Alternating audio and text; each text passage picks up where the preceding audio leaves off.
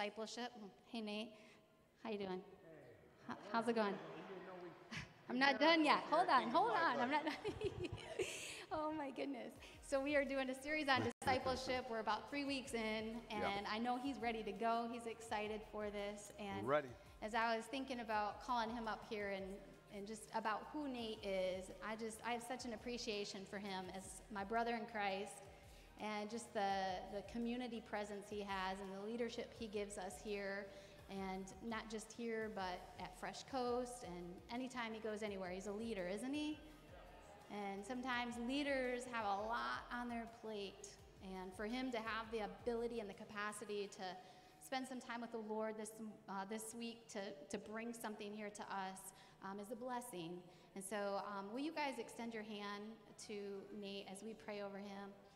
Yeah, God, we just thank you so much for Nate, our brother here, a leader in this community, and just all that you have for him and how you're using him and the way you've wired him, the capacity he has to carry great things forward and to just move things forward.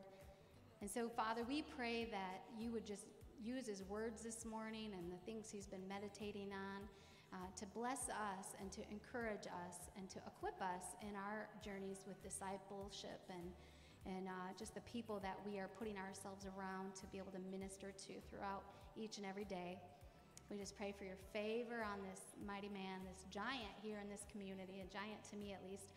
God, we pray blessings and favor this morning in Jesus' name. Amen. Amen. Thank you, sis. Good morning. How many of you like this shirt here? We sold out of these shirts. So we'll have some more here, hopefully in a couple weeks. And one of the things, can you turn me down just a little bit? Because I know once my voice starts picking up, I don't want to scare my mother-in-law up here at the front. I get instructions not to wear hats when I speak from my mother-in-law. So if I do not have my hat on over my ears, because my mother-in-law does not like me wearing hats when I public speak, especially in the church, okay?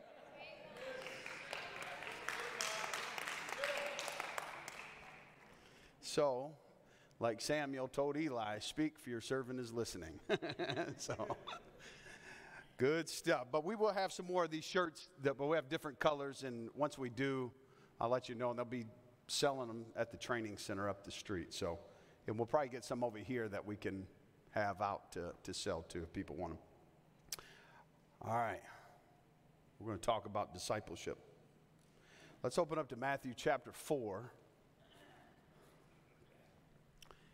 And now we will build on what Nick and Ray already started. And, You know, this was an interesting time, spending time over the last few weeks about discipleship and the idea on how discipleship is one of these things that has, at least from my perspective, I ain't saying I'm right, but I think I am.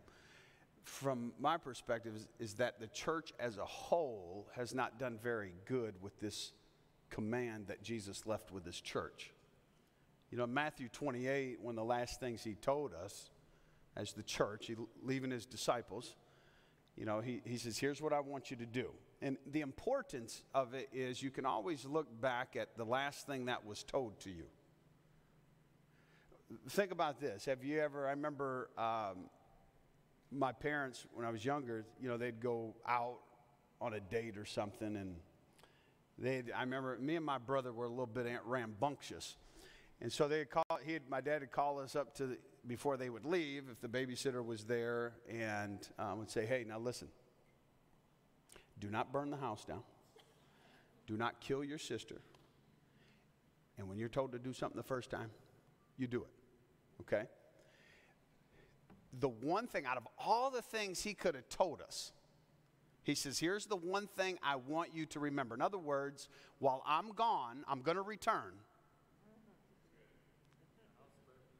Here's what I want you to keep at the forefront is this, okay? Do not burn the house down and do not kill your sister, okay? This is the same situation that Jesus is dealing with his disciples. He says, now listen, I'm getting ready to go. Remember, he said, I'm getting ready to go and prepare a place for you. And then when I return, here's what I want you all to be doing. I want you to continue to occupy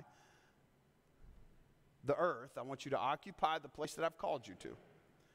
And I want you to go and make disciples. I want you to baptize them in the name of the Father, the Son, and the Holy Spirit. Disciple nations, and let them know that the kingdom of God is at hand, that it's here. Okay? This is the last thing he tells his disciples before he leaves. In other words, here's an urgency on this. This is important. But when we take a step back, as a church globally, we haven't done a very good job at this. Ray pointed it out last week, where a lot of the concepts and ideas are around conversions, people being converted into the kingdom. As that is absolutely necessary. Yes, that's the doorway into the kingdom. Okay, it's the first step into the kingdom. And you'll notice this, when we talk about conversions, we talk about salvations, people being born again, and it is absolutely imperative. In order to be born again, there has to be genuine repentance. There has to be a turning of sin and a sinful lifestyle and declaring God as Father and Jesus Christ as Lord. Okay? There has to be that. But have you ever noticed that Jesus only talked about salvation one time with one person in the middle of the night? You can read that account in John chapter 3 with Nicodemus. And he was a Pharisee, and he came back and says, I've heard you've been talking to people, but how can someone be born again? Can they jump back into their mother's womb and literally be born again? And he had to explain to him, no, this is a spiritual rebirth. It's absolutely necessary. And then after that, listen, every other time he talked about the kingdom. What shall we compare the kingdom of God? What shall we liken the kingdom of heaven? And then he would share a parable that was relevant to the culture of the time on what the kingdom looked like. Just in the Gospels alone, Jesus used the word disciple over 230 times. In all of the scriptures, old and new, the word disciple is mentioned 239 times. Okay? The word Christian is mentioned 3 times. Okay? Do you think if Jesus is communicating this, if the prophets in the Old Testament are communicating this concept, this idea about discipleship, do you think it's probably important? It's probably something that the church, us, not just us, but the church as a whole should be given some attention to. Like, oh man, maybe this may be something very dear and near to his heart. And because we're surrendered to the King of Kings, what he's interested in, we probably should get interested in too. And so he leaves the church with he said, here it is. This is what I want you to remember. Listen, discipleship. I want this to be not something that you get to when you have time. I don't want this to be something that when you get around to it, do it. But this is my process in people growing up in him. Those who have given their lives to the Lord. This is the process and how they grow in Christ. Now the word disciple, you see, is closely associated with the word discipline. You can see disciple in the word discipline. A disciple is someone who is a disciplined learner. That's literally what the word means, a disciplined learner. Now, when you go in the New Testament, as we see Jesus communicating with the people and even those who he called his own disciples, they were not in any way confused of what Jesus meant. Like today, a lot of folks who are a part of our family are. Not here globally. I'm talking when I'm saying us, I'm referring to the church, to all of us. Did you know there's a difference between being a Christian and a follower of Jesus? You know that? You can be a Christian and believe in whatever you want to. Now, I'm going to say some things that are probably going to make some people mad. God forgive me, but I couldn't shake this off last week here. This concept between there's a difference between Christians and followers of Jesus. So you can be a Christian and believe that abortion is okay. Okay?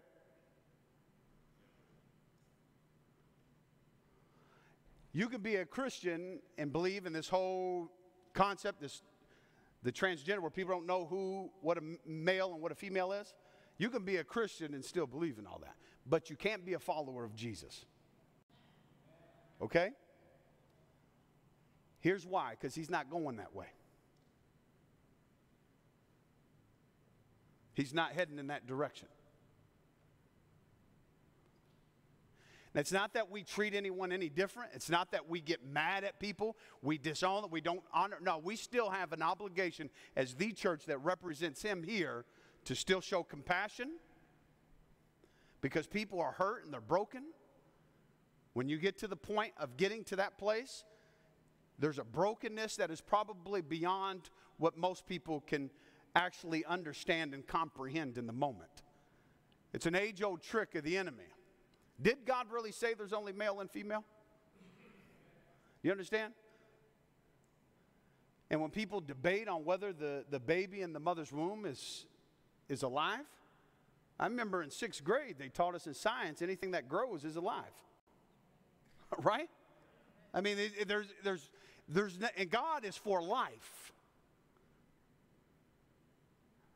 He's for life, and he's always going to stand on the side of life.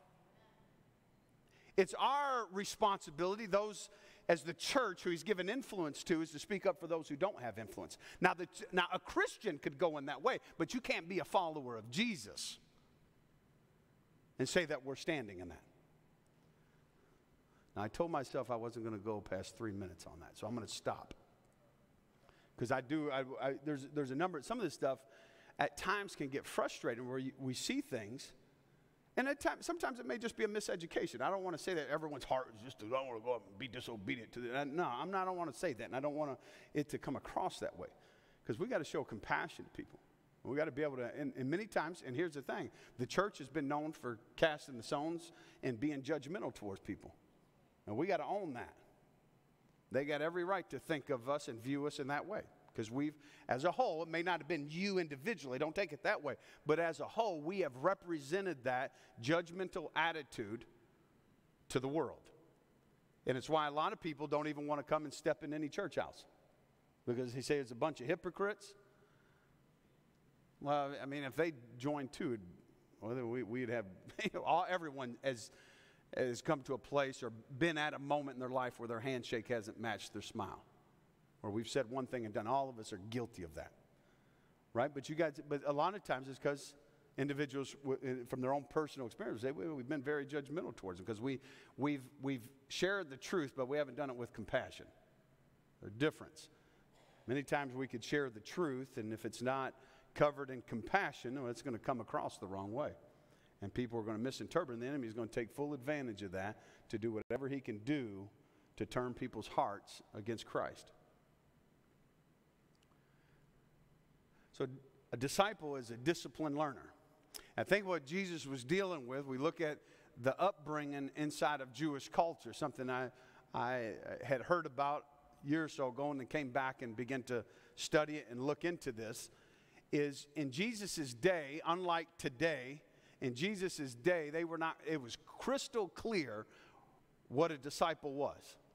They were not confused in any way, shape, or form. But today, if we ask someone, I remember Ray did this a year ago, he had posed some questions. He had put a can of a Coca-Cola up on the screen, and he asked everybody, he said, well, what is this? Everyone said, a Coke. Then he put a picture of a deer or something, a deer. And then he wrote the word Christian up there and says, what is that? And it was silence. And not silence that majority of people didn't have an answer for. It went silent because I think internally we know it's going to conflict with everyone else's definition of it. And I bet today if we ask the question, what is a Christian, that we would get probably close to 50 different answers of what a Christian actually is. Well, I want to bring us back to this thought. The word Christian has only been mentioned 3 times in the Bible. Disciple is 239 times. Jesus' emphasis is raising up on disciples who make disciples, that go up and raise up other kingdom-minded people not to draw attention to themselves, but to draw attention to the king. Now, in Jesus' time, it started even in the Old Testament, when in the Jewish culture, they had something that was called the house of the book. It would be kind of equivalent to our today elementary schools.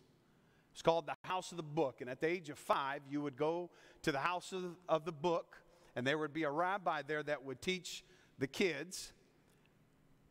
And while they were there during this time, they would stay till about 10 or 12 years old. So they were there about 5 to 7 years. And by the time they graduated from the elementary school, they could quote the first 5 books of the Old Testament.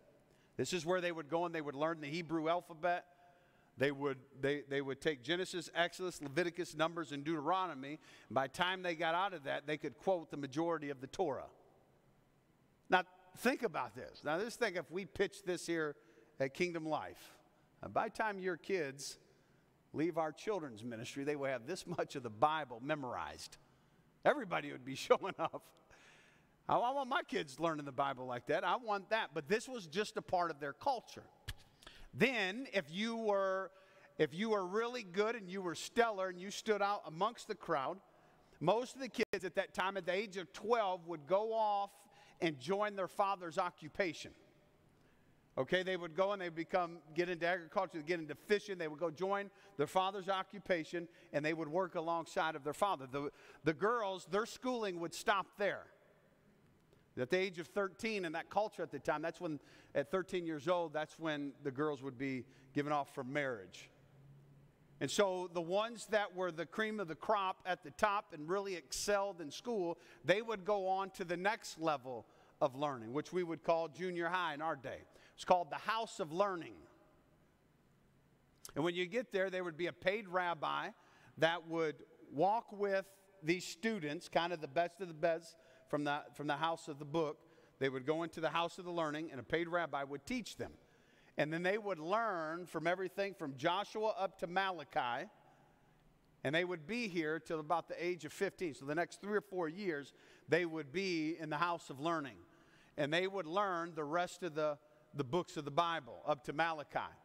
Now, most of them didn't memorize the whole thing verbatim, but a lot of them did. And then at the age of 15, they would graduate from the house of learning. And then the majority of them would go off into an occupation of some sorts, probably go join the family business. And then the best of the best from the house of learning, who had a hunger and a desire to want to be a rabbi one day, to want to go into the next level of things, there were certain rabbis that were there to disciple young rabbis who were 15 years old, and they eventually, in time, wanted to become a rabbi. So they would call them, they would have to sit in and do an interview with them, and the only lens that the rabbi was looking through was to see, can this one day be a rabbi? Does he have the educational rigor? Does he have the emotional stamina? Does he have the emotional stamina to stay with this thing all the way to the end? Because when they would join the rabbi at this time, at the age of 15, you had to leave your mother and your father, and you had to go and be with the rabbi, and this time usually took till about the age of 30. So from 15 to 30. It's unique that Jesus' age when he stepped on the national scene with his ministry was at the age of 30. And so you would go, and there's 4 essential things that would happen when you would leave your mother and your father, you would leave your family, and you would actually go and live with this rabbi. You had to go and you had to be with him. Do you remember the picture in the book of Samuel when Hannah offered her son Samuel over to the priest? Remember, she took him and here, he's yours.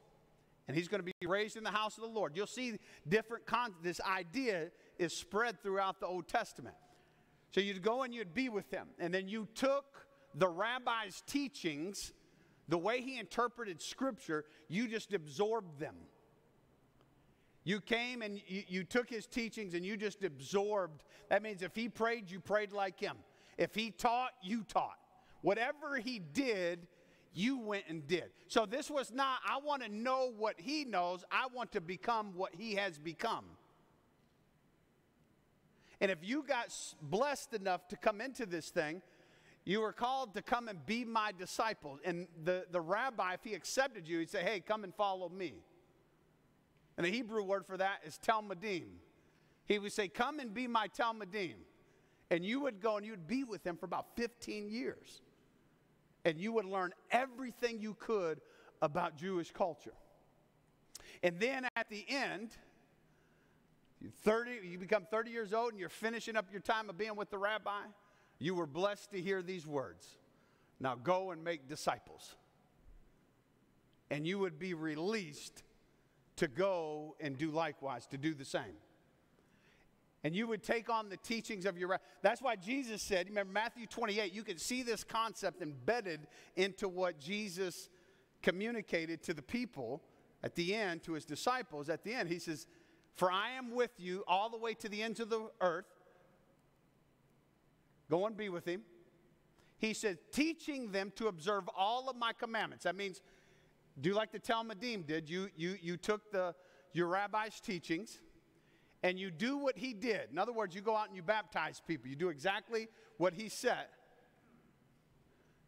And make disciples of every nation. Go and make disciples. You can see this idea and this concept that he was communicating to the people, and what the culture was at the time, what they were going through, what they were experiencing as a culture, that he was actually calling them into. Let's turn to Mark chapter 4. And look at this, and once Jesus steps on the scene here, and how he communicates this to his people. Mark chapter 4. And you notice, like in our relationship with the Lord, how we go through different phases of our relationship with the Lord. You know, when we first get saved, it's kind of like a fellowship and a relationship with God. And you ever notice those times when you first come to know the Lord that it seems like he answers every prayer you ask? And it's almost you just kind of filled with supernatural joy because it seems like everything I'm asking, he's answering. And it's almost like you're in this relationship. You understand grace, you understand why you're here, but then there comes a time where you move into discipleship. And you become a disciplined learner. And then in time, as you've become a disciplined learner and you've been with him for a while, you move over into lordship. Where now it's him who sits down on the throne of our hearts and he reigns as king. So in other words, I don't necessarily need someone around me coaching me and being on me to help educate me. Once I become educated, now I can go and make disciples, and I move into the lordship. It's like when you get saved, you're almost like a servant. You were good at doing the do's and don'ts at the very beginning. It's almost like a natural thing to fall into the do's and don'ts. But then Jesus wants to move us into friendship. And he wants us to do things and obey him, not because a lightning rod is going to come out the middle of nowhere, but because I don't want to disrespect my friend. I want to stay in good standing with my friend. I want to stay in a healthy and maintain this healthy relationship with my friend. And then once I move from friendship, you move into matrimony. You move into this love relationship where, and then the terminology of the bride and the bride of Christ and the Messiah, it begins to make sense. And he compares it to the relationship with a man and his wife. How the wife is there, and she's in a unique position to know the secrets of his heart. It's the bride of Christ. Part of our relationship is that he knows everything about us because we're actually living in that transparent relationship with him. And we go through these different phases as we get to a place of this of matrimony where he knows us. So Matthew chapter 4.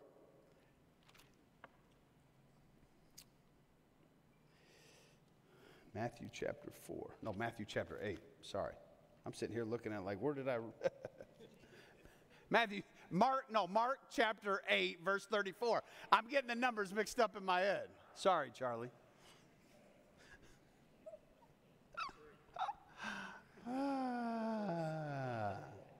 And we're going to read verse 34. Okay, so here it is. Now, this is Jesus first coming on the scene here. Jesus is coming on the scene. This is the first time he begins to discuss this concept of discipleship. Now think about, in all these people's minds who are hearing it, they understand that when the majority of them came in the house of the book and they learned the first five books of the Old Testament. Some of them went on to join their father's occupation. Another group went into the house of learning, but the majority of them, almost all of those standing in the crowd here, all stopped at that place. Most of them standing there stopped at the house of the book. So when they turned 10 to 12 years old, they stopped advancing in their education. So probably just a handful of them went off into the house of learning. But so think about why he's here. They all stopped at 10 years old. They just learned the first five books of the Old Testament. And they knew that their parents had to pay a rabbi for them to go to the house of learning. And then they knew at the age of 15, if you were going to become a Talmudim, you had to do an interview and get selected to be in this thing. This wasn't just like, oh, I get to go to high school or college because I got the money. No, you had to be selected to be a Talmudim. Okay? So here's Jesus stepping on the scene, and he's about to rock everyone's world. Because in Jewish thought, they knew you had to go through this process. You couldn't just skip the house of learning and come right here and be a Talmudim and just be a disciple without being interviewed by the rabbi. They knew that. Now listen what he says here. Verse 34. And Jesus summoned the crowd with his disciples and said to them, if anyone wishes to come after me, he must deny himself and take up his cross and follow me. For whoever wishes to save his life will lose it, but whoever loses his life for my sake and the gospel's will save it. Like, two things. He makes a distinction between two groups of people. There's a crowd and then there's his disciples. The crowd is the group of people who, if we described it, this is the group that just, in today's culture, this would be the group that, read the Bible when we got some time, go to church when we're able to. We try to be morally good, just do good the best we can. That would be the crowd. The disciples are the one who have chosen to be a Talmudim. They've chosen to follow Jesus. Okay? Now, here's where he breaks it up and when he says, whoever, anyone who wants to come and follow me, anyone, whoever wants to come and be my disciples. And the religious leaders, if they were there at that time, they'd have been like, hold up. Half these people, they ain't even gone through the house of learning. They can't just skip that and come and be your disciple. Like, what are you doing? This is not the way we do things. And he breaks that mode. He comes out of that mode and said, hey, whosoever, anyone. You got to remember at this time, there's men, there's women, there's children. And up until this time, there had never been, at least I haven't been able to find, there has never been, at least recorded, a woman who had ever been a disciple of a rabbi. So think about this. As Jesus is saying this, he's saying, look, men, women, children, if you want to be my Talmudim, if you want to be my disciple, come and follow me. He's flipping the script here. Think of the people in the crowd who thought, well, I didn't think that I could ever become a disciple. Now, Jesus was raised up this way. He was a rabbi. So they understood the implications that he was actually inviting them into. He wasn't sitting down doing an interview with anyone. He just said, hey, if you want to be my disciple, come follow me. Come follow me. Come be with me. You remember when Jesus said, take my yoke upon you? That word yoke in the first century, that was what was described as the rabbi's yoke, was his teaching. So when Jesus in Matthew 11, Paul in Galatians 5, when he says, take my yoke upon you, in other words, take my teachings, as your rabbi, take my teachings upon you. In other words, he was speaking to his disciples. He said, listen, take my teachings. Listen, you want freedom? I'm going to walk you into freedom. I'm not going to bound you by the law to where you're a slave to these teachings that they're teaching you. These slaves that you have to pay attention to the full moon and the festivals, and you have to be circumcised, and all of the Jewish culture that was binding people into bondage and not freeing people to be who they were. Because as he looked at Jewish culture, there was a bunch of trained worshipers, but there were not a bunch of free worshipers. And what he was actually inviting them into was to become a disciple who was a freed worshiper.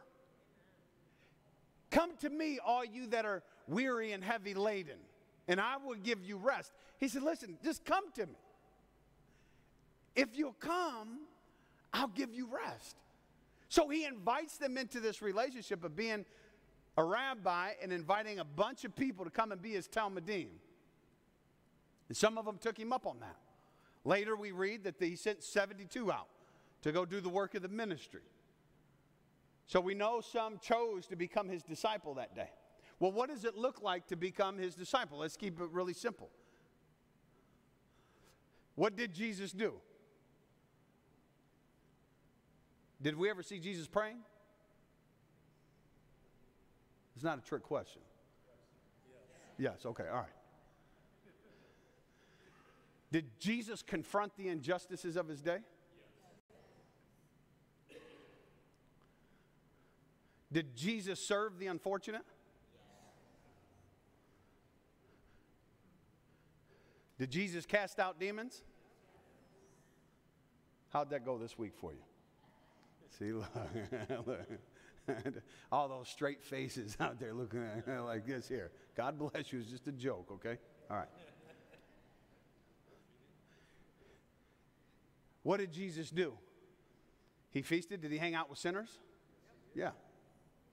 Historically, that was the first thing he was called. Did he teach in the synagogue? Okay.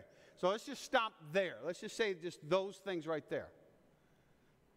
Each of us are first called to be his disciple. Would you agree?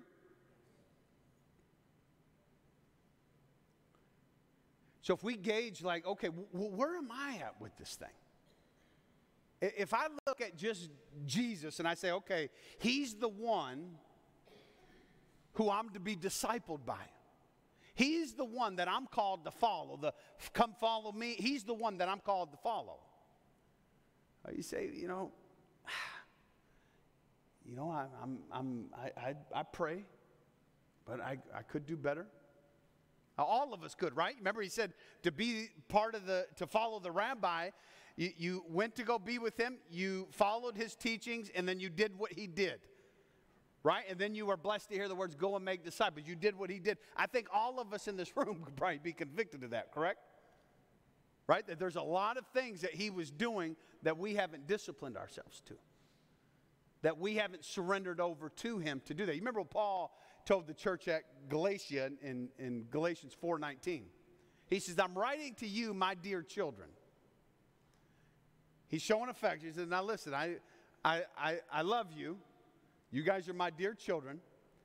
He says, but I'm in birth pangs until Christ is formed in you. And that's part of the good news, is that this process of Christ being formed in us is actually a process. That's why he compares it to giving birth. That's why he compares it to a woman being pregnant.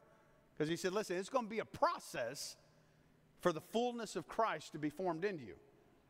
And you remember, our experience of salvation always starts with the name of Jesus on your lips, but it ends with Christ being formed in us. And there's a process in this thing of how we're developed and how we grow as believers in what we do. The second thing I want to point out about Jesus is that you'll notice the people that he called to be with him were not believers at that time. And many times we have conformed discipleship to just people in the house. When Jesus first went to his disciples and said, hey, come follow me, they didn't even know whether he was the Messiah or not. So when we use this word, this terminology, disciple, we're not looking at this as just people in the house. But where are the places where you have influence at, of people who don't know him? that you could actually invite them into your world, walk alongside of them and do life with them, and actually represent the King to them. That's a form of discipleship. That's one most people probably would argue with about. Like, no, no, no. Well, remember, Jesus is always going to be the standard. He's the one who always sets the standard. Look at his ministry. Historically, he was first known as the friend of sinners. And Jesus spent the majority of his time around people who didn't agree with him. So if that's the standard and the King set the standard, then is real ministry defined when we're around people who actually disagree with us? This here is easy. This coming in, when we all come in, we all agree. We're all heading in the same direction. There's nothing challenging about this. But the ministry starts when we're around people who disagree with us. That's when you find out what you really got. That's when you find out do we actually have something on the inside of us. It's just like you could tell what you have. You can't tell what you have when you're in front of a crowd like this. You find out and you discover what you actually have on the inside of you when you're one-on-one. Because you have to give explanation to things. You have to actually live it out, and you got to actually be with them. And you actually have to give yourself over to people. In a situation like this, you can come in here and, you can razzle and dazzle the crowd and then be gone and be home by 1 o'clock by the time the Detroit Lions come on. Right, Nick? Because they're going to the Super Bowl this year, aren't they? We're going, baby. But we can come in here, and all of us, everyone who stands up here. So this is not the true test, whether me, Nick, Ray, or whoever gets up here, Bob, that we can just come up here and do this. It's not the true test. It's what's happening outside of this. This is just one part of it. Who are we being discipled? Are we being discipled first by Jesus? And then are we living in community and being discipled by others who are further along than us?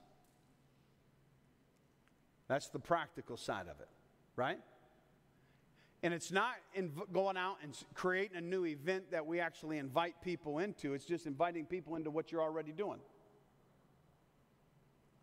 That means just inviting people over into your home to have dinner. That means if you're going somewhere, and it's just you're thinking intentionally about bringing people with you, doing things so that you can be with people. There's kind of 3 ingredients I think of when I think discipleship. People have to have access to you. You have to be near to be able to pour into people. It can't be just dip in, dip out. And you have to be able to give some of your time up too. And that's probably one of the things that most of us don't like to do. We don't like to give our time up. Or we've been drained by giving too much access of ourselves to people, which is very real. There's a stewardship and boundaries that have to be in place. But when all this is done, we're not going to be able to say, hey, I didn't have enough time, I didn't have all this, because Jesus is going to want to deal with us with the last command that he sent. He said, listen, this is the most important thing to me. Did you make yourself accessible to the people that were around you? Did you give your time, and did you live in proximity and nearness with the people? Right? There's people sitting in here that if we ask, Holy Spirit, is there someone that you would like me to draw close to? It could either be you're at a place where you could actually disciple someone, or you could be at a place to where you need to be discipled and you can recognize that. And you need someone just to come walk alongside of you and do life with you because they have a healthy lifestyle. And you're surrendering your life over to them. That works both ways. It's not just this group over here needs to come and find this group, but this group here needs to go and find this group. It's where we can bring the 2 generations together, those who have been walking with the Lord for a while and those who are just coming into the faith, where they can walk alongside of each other and actually do life together and learn from one another. living in community. Because many times it would be we would just want to protect our own space, our own this. I don't want to invite people into this. I don't have time for people. And if that's not the case, it usually becomes portrayed that way, that we don't have that. But as kingdom citizens, we have to invest into people. We have to draw people close to us. We have to first be living it out in our own lives, and then we have to be able to pour it into the next group of people. Because most things are caught, they're not taught. And people, as they're just around us, they're going to pick up the things that need to be picked up. They're going to be around us, and they're going to see, okay, what is their prayer life like? And these are the opportunities we actually get to pray with them. We get to ask them, get into their business and ask them what they got going on. We get to ask them, how is your marriage? How is your relationship with other people? How's your integrity going? And you actually, not to see if people are doing wrong, but to hold people accountable to what they're actually called to. Sometimes you get too close, it can get scary. It gets scary close. And sometimes we don't like to be in a relationship like that. But if we're going to grow, we need a couple people. We need some people that can actually pour into us. People that we trust. People that we value their opinion. People that we can recognize they got something that I need. And being able to draw close to them. And to walk with them, do life with them. That's what it's going to take in order for us to come to a place to where we can live before Him, imitating Him, and representing the King here on this earth. It's called, can I be a Talmudim? Can I be a disciple? Can I be the one who can come and walk alongside of the people, or can I come walk alongside of the people and actually learn from them and what they're doing? And Jesus wants to call us into that. You look at this from a spiritual sense. Mothers and fathers without a purpose will raise children without a destiny. And many times the passing of your legacy and your destiny will be the people that you bring up behind you. Now, people are following us all the time, whether good or bad, whether we want them to or not. People are paying attention to you. It's one thing, we can all say the right stuff, but if the handshake doesn't match the smile, and in the end we say, okay, well, how many people did you disciple? How many people did you bring alongside of you? How many people did you pour into? If that's the last thing he left us with, that's probably going to be possibly one of the things he's going to want to discuss with every single one of us. And no one's going to be standing next to us asking us if that was the key. Now, this is an important thing. There should be an urgency. And I think many times, and we've been discussing this, and we're going to put together an actual packet that helps people in this process. Because many times I've talked to hundreds and hundreds and hundreds and hundreds of people about this at conferences and wherever. They go there about discipleship, and many people don't even have a concept. And some of them have been pastors for years. So I could imagine if the pastors are battling with that, what those who may not be necessarily in the ministry or whatever you call it, are just may not be a part of their everyday life. If someone asked you, do you have anyone who you're pouring into right now consistently? You know, you'd have to ask the question, well, no, I'm really good with my convictions, but that's about it. Do you have someone that you're pouring into, that you're drawing them the attention towards Him and bringing them to a place where they're actually living in relationship with the Father? Those are the questions we have to ask ourselves. It's not to be crude or mean, but we have to ask ourselves, okay, this is what the King said. This is final authority. Am I giving attention to this thing? Who can I point to that I can say, okay, I'm walking alongside of these young men or young women or whoever it is that God's called you to, or people, it doesn't even have to be young. It could be people who you're just walking alongside of, that they've just come into the faith. Can all of us point back and say, okay, yes, I got some people that I'm intentionally pouring into? If we can't do that, if you can't do that, if I can't do that, then we've missed the mark somewhere. Something, it's not a failure thing. It's just that we just got some growing to do. And we need to give some attention back to this discipleship piece. You know, the King said it. So if the King calls us into these relationships, these need to be the things that we give our attention to. Let's stand up.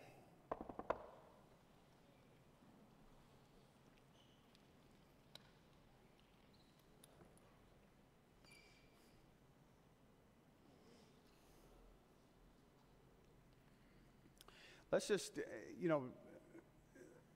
let's just take, this time. I really want to have this be a time where we're actually asking, say, Lord, am I really discipling people? Or am I just showing up to church on Sunday? Am I giving attention to what you called us to do? Am I saying, you know what, you left us with this. This is the last thing you had to talk with us about, so it must be important, or it wouldn't have been the last instructions that you gave us. So I think it's all of us say, you know what, man, I've been walking with the Lord for some years. I got something to give away. Or you may say, you know what, well, I'm not very versed in the scriptures. Well, do you know him? Don't get to a place to where I haven't memorized enough verses before you get to a place to where you can disciple people. If you got the Word of God, you got it. You take it with you. And if that puts a demand on you having to get into the Word to discover what the Scriptures say about whatever the thing is that you're having to address in that moment, then do that. There's no excuse. We're not going to be able to say, hey, I didn't know. I only memorized John 3:16. So I didn't think I was that valuable. No, you are that valuable to the kingdom. He's called you to change the course of world history, not only for you, but for the people around you. And the fear of, I don't know enough of this, I don't know enough of that, I'm not that well behaved, I'm not that. None of that matters. What has God called you to? So before we pray, I want you to ask yourself, all of us in this room, say, hey, God, are you calling me to disciple people? Or are you calling me to be discipled? Because I don't want to get to the end of this thing and just realize I've just been a good Christian. And the few times that it was mentioned in the Bible was mentioned in a derogatory way. So it wasn't that God, I'm going to call you Christians. No, they were doing that, making fun of them. He called us disciples to be disciplined learners. Let's just take a couple moments and let's just ask the Lord. And we ain't here to play church. I ain't in with all that play church stuff. This is the real thing. And let's ask him. Say, look, man, if I'm off, I'm off. And there's no judgment. If you just ain't there, you just haven't stepped into that part of your walk with the Lord. It's in the relationship. You've been in the relationship piece. Now it's time to go into discipleship. Let's just ask the Lord and say, man, where am I at? Do I need to be discipled, or are you calling me to disciple? The Holy Spirit, we just ask that you would come through and minister to our hearts this morning. That if we're in this place where we need to be discipled, that you would highlight that to us. Or if you're calling us to disciple, this is a time where you're saying, hey, I want you to give attention to what's close to my heart. I want you to draw close to the last thing that I told you. And if he highlights someone to you, we need to set up a time to connect with that person. So Holy Spirit, we just release you now to do what you do. That you would highlight to us whoever we need to be discipled by, to build a relationship or to be discipled. And so, Lord, we just thank you for that right now, Holy Spirit. We thank you and we bless you, sir. In Jesus' name, amen. If Holy Spirit highlighted someone to you in this room to connect with, go do that. And this fall, we're going to be, especially for the men, this fall, we're going to be having a men's gathering. September 14th will be every Tuesday night. We serve dinner, and you're going to come and you're going to meet men who've been walking with the Lord and those who are just coming in. You're going to meet everyone. But this is a perfect opportunity to come and build relationships and really see who's doing what. Who you can invest into, or and I guarantee you're going to meet someone there who could invest into you. And there's going to be men there that are going to want to pour into you, that are going to want to invest into you. Okay? Now we have to be intentional about this. You know, the day we look at where things are at in the world, the one thing that's lacking is a group of people who really believe what the last thing Jesus told them was to be a disciplined learner, to be a disciple. And as men, we're here not just to get saved and be as good as we can and go to heaven, but we're here to conquer and take territory. First in our own hearts, and then literally conquer and take territory here on the earth. And we're the ones that God's called to run point in our families. And to run point here in the city. This is our responsibility. Maybe you go back to Genesis 1. The people the person that God left in charge was Adam. And when this is done, he's coming to check us. Did you men do what I called you to do? Did you do what I told you to do? He's coming to talk with us. And it's our responsibility to be here and raise up this next group here. The next group that's coming behind. The next group that probably grew up without a father in the household. The next group that's coming by that don't know nothing about the Word of God. That knows nothing about living in relationship with Jesus. This is our responsibility to do this. And so Tuesday night starts September 14th. I want to, if you're available, if it's not work or something mandatory, I'd love to see you out there where you can connect. And then that Thursday, that week, the women will be getting together. And the same thing. As we see the women get together, you're going to meet women who have been walking with the Lord for years. And you're going to meet some who are just coming in. Some maybe in the fellowship stage don't know it. But listen, everyone has a role to play in here. Don't show up to every Sunday morning meeting. Don't show up to every Tuesday night, Thursday night expecting to get fed. Sometimes you've been walking with the Lord. You know how to feed yourself by yourself at home. You should come looking to pour in and give away what you have. Don't place all the responsibility. Oh, I'm not getting fed there. That's about as close to sinning as possible. That's not the preacher's responsibility to do that. You never see a shepherd going and feeding any sheep, do you? No, the shepherd takes them to the pasture. The sheep feed themselves. Right? That ain't the shepherd's responsibility. So this is something we have to take this seriously. This discipleship thing. And we're not worried about what everyone else is doing. We're going to be worried about what's going on in our house. And coming along and walking alongside of each other. And raising people up. Amen? All right. Father, I thank you. Bless you, Lord, for each of these people, this house, Lord, and I ask that your face would shine upon us. And, Father, that you would wake up on the inside of us your heart for discipleship and what you've called us for. And, Father, we thank you for the responsibility of being a light in the midst of the darkness here in Muskegon. And so, Father, we thank you for what you're calling us to, even beyond this house. So we bless you, sir, in Jesus' name, amen. Now, you may leave and go and change the world.